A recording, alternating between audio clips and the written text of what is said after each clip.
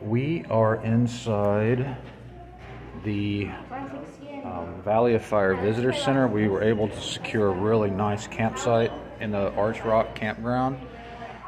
And we were in a bit of panic mode because there's just so many people. But we were able to score, so we're going to set up camp. And the kids are looking at... I Spy. We love these little museums. Some of these visitor centers have really nice museums. But we're going to get our camp set up and then do a little bit of exploring. And then tomorrow we'll do the big hikes here in the park. So at one point this place was under the sea, apparently. So there's probably lots of fossils then.